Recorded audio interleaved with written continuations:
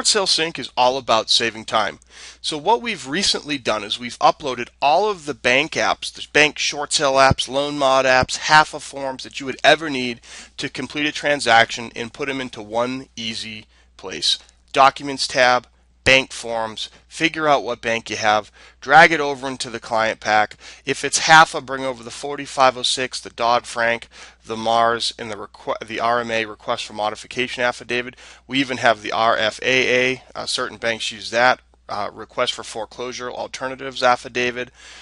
And then all of these things are here and you can send them directly over.